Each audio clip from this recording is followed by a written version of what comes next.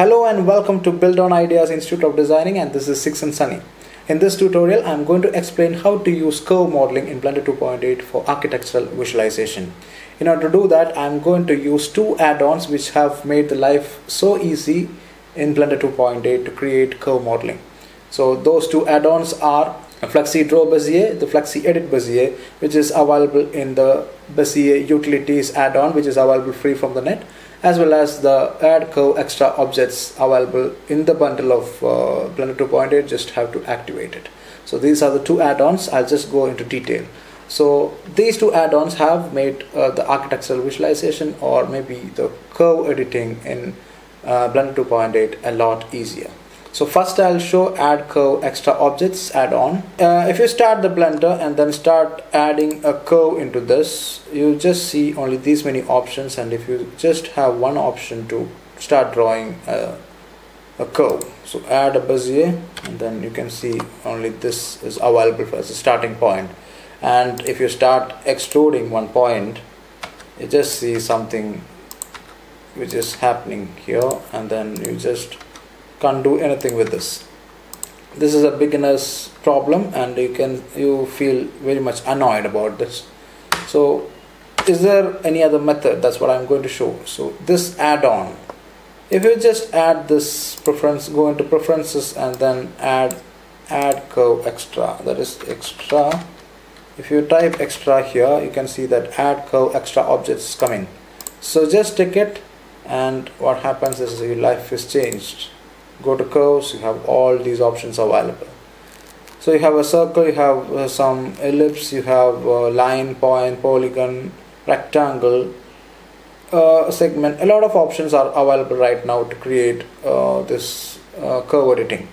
So the favorite in this for me is point, and point helps us a lot in starting. This is a starting point from where I start my curve modeling in architectural visualization.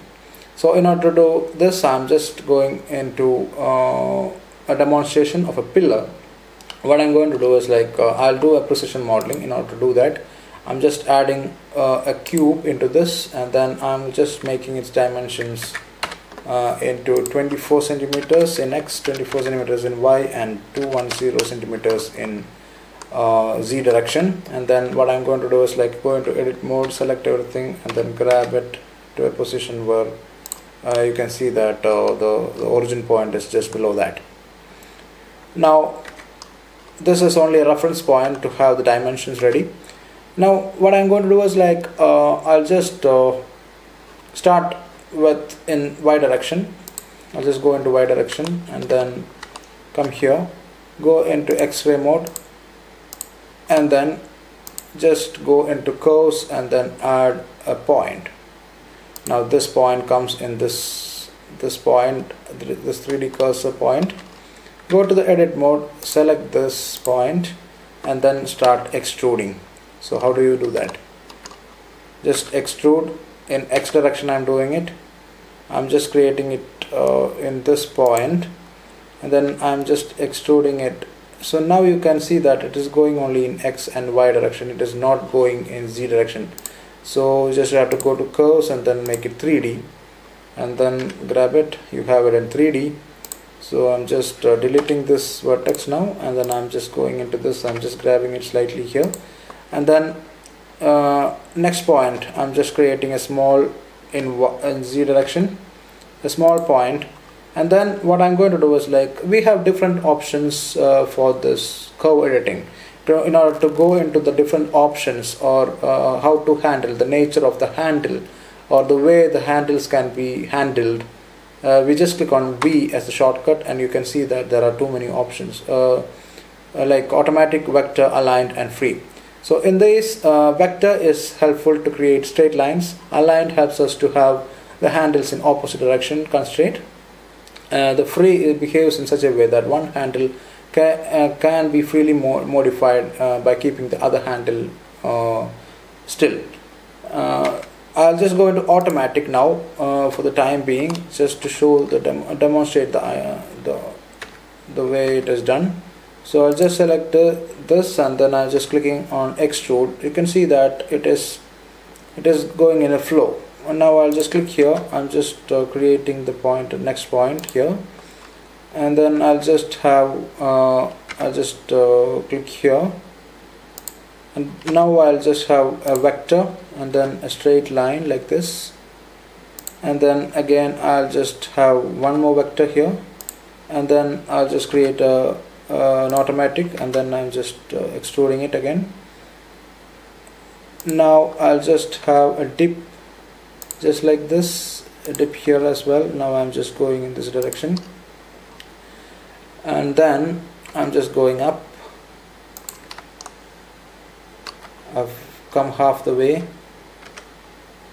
I'm giving one more dip here, but before that I'm just deleting that vertex. I think I'll select this, and then again V, and then vector. I want a small dip here in straight points just like that, and then again V, and then automatic, and then again I'm just going up just like that. So you can see the shape coming up, and then again a small, okay, I make it a vector again, extrude again just like that, make it automatic, extrude just like that, extrude here, extrude and extrude. So we have come to a point. I'll just make this vertex vector, and then I'll just finish off. So this is basically the shape of pillar now. Now I have the shape. You can see that the shape is somewhat okay.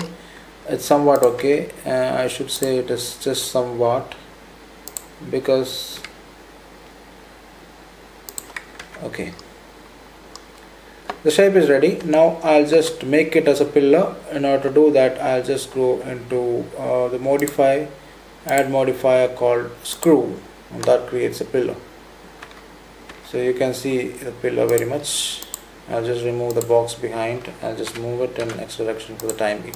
The pillar is ready. In order to make it slightly smoother, go to the steps and then increase it slightly. It makes it more smoother. So this is the pillar shape. The second add-on which I'm going to explain is the Bezier utilities, which is very much available free of cost in the internet. So I'm giving the download link in the description. You can download it free of cost. So you can just go into the description and click on the link. So the second add-on which I'm going to explain is the Flexi Draw Bezier tool. This is an add-on. Just go into the preferences. You can see this tool which is there. Just click on the Bezier utilities. So just tick on this. So in order to tick this, what you do is like install file from download the link, and then what you do is like go into I have it in the add-on. So just you have that Blender Bezier utilities master. So go into that and then click on this to install it from the file, and then you have this, tick on this, and then the add-on is activated. So I'm just moving the one I've created using extra objects. So just select that, and I'm just moving it in next direction. I'm just keeping it here. Now I'll just create something using that Flexi Draw Bezier tool. What happened when I just clicked on this is that you have two tools extra available here. You can see that when I ticked it, these two are added here. So I'm just going into that, and then click here, Flexi Draw Bezier tool, and then start drawing. So click here. I'm just starting the drawing. Now click here, and then click here, and then I'm just going to create the same kind of a pillar. It's not exactly the same, but it's a similar one. Just go and then come here, similar here, and then click here, and then come here, and then have a projection here, and you have all the shapes just like that, and then click here, click on enter. You have the shape ready. Slide editings can be done using the Flexi edit tool, and then click on here, and then start just start moving the way you want it. This is the Flexi edit tool. Just like that, you start editing and shaping things and then moving it into the position you want. Here also, if you want, you can just slightly move it, just like that. So you have the shape ready. Just move this as well. Just move it just like that. You can have it here. Okay, so basically a similar shape is ready now. What you do is like go into this and then select this and then again add a screw modify. You just have this pillar ready. So if you want slight modifications, go into that and then just select this and then move it. If you want this to be here, this to be here, this to be here. It's quite easy. You can see that. Yeah. So this is how it is done.